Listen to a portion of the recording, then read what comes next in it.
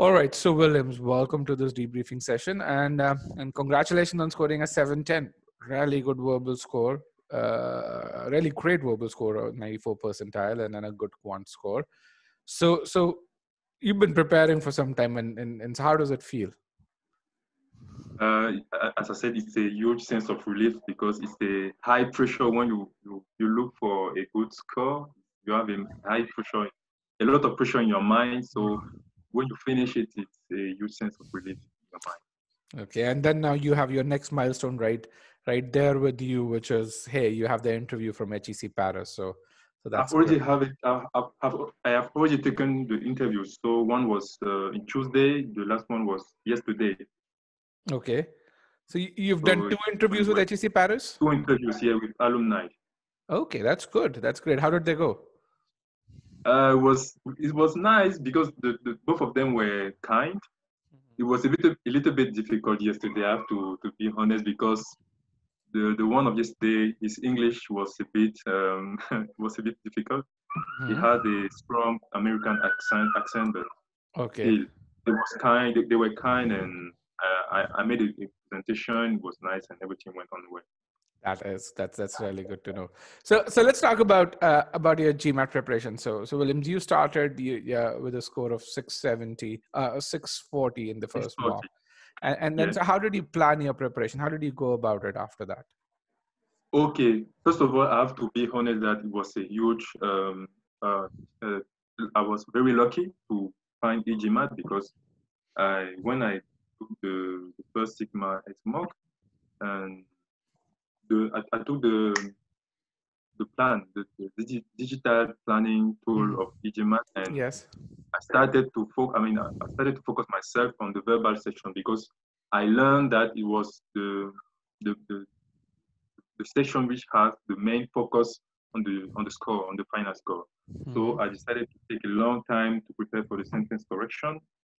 So I did Mhm. sentence correction maybe 1 month or 1.5 months. Then Mhm. I took critical reasoning and then reading comprehension and then 2 to 3 weeks for the quant section. This is Mhm. because I plan to take the test only 3 months after the first Sigma X mock, Mhm. but it took a lot more longer than I planned. Mhm.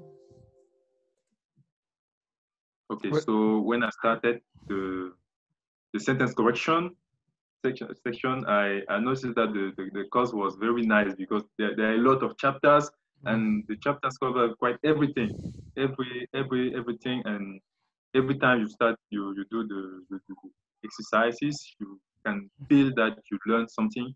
And when I did my second Sigma X mock, I think I don't know, my score, my percentile in sentence correction went from maybe 40 to 86 or 90%. So it was very tremendous. I took a lot of time to focus on the sentence correction because it's a bit tricky, to be honest. It's a bit Mhm. tricky, and the content of the course is very uh, thorough and very long. So I decided to learn it very well, and then I ended up with a nice percentile just 1 month and a half after the beginning of the preparation. Okay. Then when I took the second, this is after I mean, just after the second Sigma X mock, Mhm. I started preparing for critical reasoning. Mhm. This part was very difficult for me, I have to be honest, because to figure out the principle or the look, if I took a look back, it seems like it's the easiest. It should be normally the easiest section of the whole verbal part because it's a matter of strategy. So Mhm. you read the argument when you know what is an argument and Mhm. you know what are the steps you have to follow. Normally the answer should be very clear. So, but for me it was a bit difficult. I didn't figure out very well or very quickly this strategy. So my first score on critical reasoning on this first Sigma X mock was high, but then it went down. It went up and down. So it, it was a catastrophe. Also, I felt like, when I started, I felt like the reading comprehension should be my strongest part because it's just about reading a text and then finding the right solution. It should be normally easy. But Mhm. from the first Sigma X to the second one or to the third one, felt like I couldn't master some tips in order to answer those questions very well. But then I finished the courses, every course. I also took the Quant section, the courses of the Quant section. And to be precise, it's the second time, I didn't let you know, the second time I take the GMAT test. The first time was 2 years ago. Okay. 2 years ago.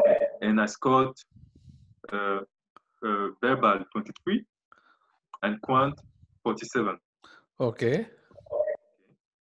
So I knew that the Quant section will be not so complicated. I just had to focus on what is on the course, and I followed every course, so normally it would have been okay. Then I was supposed to take the test on December. Just in December, I think my third or my fourth mock, Sigma X mock, I had 700. Yes. But to be honest, I feel like I had 700, but not being very confident about the mastery of the concepts. It just happened that I had 700, but I had a lot of, I still had a lot of difficulties in critical reasoning. Yes, mainly in critical reasoning, the critical reasoning section. Then I knew that I still had 1 month and a half ahead of me because the test was normally rescheduled to February 12th, something like that. So I had 1 month and a half. But this period was not very nice, to be honest, because the intensity slowed down a little bit because I already had 3 months of intense study, 3 months. So when I knew that I would take the test 1 month and a half later, it was not very easy mentally to continue with the same momentum. So what happened was a total breakdown. My score went down on Sigma X mock test. Yes. And also on the official GMAT test, the official practice test. Then, fortunately, to be honest, I couldn't take the test on February 12th again. So what I did is that I wrote to I don't know, to Olivia or someone of e-GMAT to let them know what I can do in order to reverse this slowdown in my score. Okay. I'm happy because they gave me very nice tips. I felt like it was a lot of tips, but unfortunately too, the test was to be taken a little bit far, so I had the time to cement that because this is the part I didn't take. The cementing quizzes, yes. Yeah, the cementing quizzes, yes. I didn't know that option because I have to precise that from the various emails I received from e-GMAT, there was an email which talked about what you should do 25 days before the test. And I didn't really pay attention to that email. I didn't pay attention to it. So when the agent from e-GMAT told me what to do, cement the quiz, cement everything, I tried to follow as much steps as possible. And it was quite better. Also, there was a very, very interesting thing which helped me. It was the strategic analysis of what you did. I think that if I knew this strategic analysis skill, maybe in November, I would have been really ready in December because it's very clear to be able to figure out in which step you are faltered. Yes. If it's the evaluation of the argument, evaluation of the propositions, evaluation of the strategic review, you mean to say? Yeah, the strategic review for sure is very, very important to know it, even at the beginning of the preparation of the course. Strategic review. So when I started making the strategic analysis of what I did, I think I was ready for the critical reasoning, section, and also the recommendations from e-GMAT, the long list of recommendations in order to reverse the slowdown, told me to go again into the courses for the reading comprehension. So I also took some nice advices in the reading comprehension course. So I was able to bring up my score in the verbal section. In that part, it was very nice. I was sure to be able to score at least V35, at least V35. So, but I was seeking for V38 or V39, something like that. Then the part on which I have the most regrets is on the quant section. I have a lot of regrets there because, first of all, the questions from e-GMAT are very tough. the quant questions are very tough. So, but for middle difficulties question, it's nice. It's very nice. It's very the same as, or even a little bit stronger than the question from the practice test. So I decided to focus on the middle difficulty question to have a nice score on those questions. But what has been difficult for me is to maintain that momentum, because making the practice on quant for 3 months, then 1 month, then 1 month again, then half a month is very difficult. Mentally, it's very difficult. This is why 3 weeks before the test, I was very mentally exhausted. Overloaded. So yeah, exhausted a lot, very, very exhausted. So I didn't practice the quant anymore. I knew that. Yeah, I didn't practice the quant because it was very, very difficult to, and I didn't have the motivation because, to be honest, the test, I didn't know that the test would be available more than 1 week before. Got it. So I can explain you. So one day the test center tells me, okay, on Monday the test will be open. Then you call, on Monday it's not open.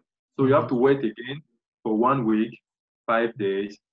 And every time you tell yourself, okay, it's in 3 days, I don't have to practice, I'm heavy, I'm overloaded. So it takes three weeks like this, and then you didn't practice the quant section, you focused on the verbal section.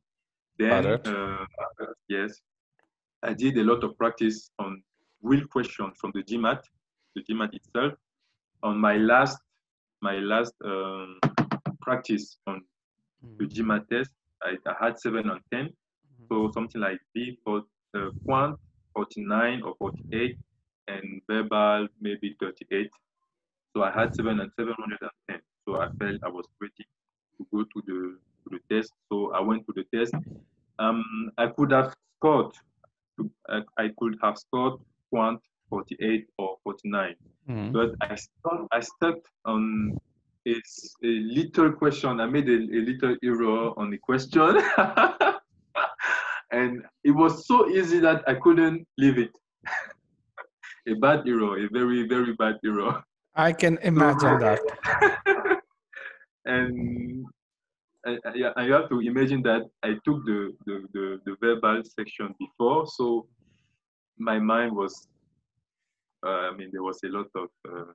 It's already overloaded. Okay. Yes. Yes, I was already overloaded, so I couldn't make the good decisions in the quant section, coupled with the fact that I couldn't practice three weeks before the test.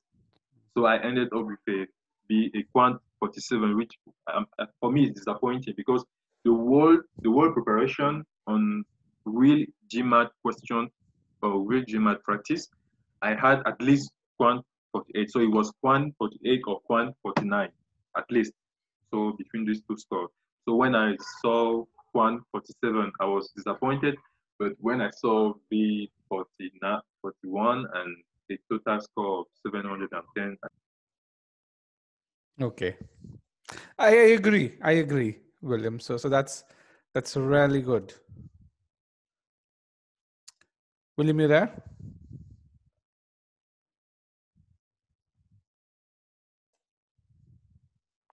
William?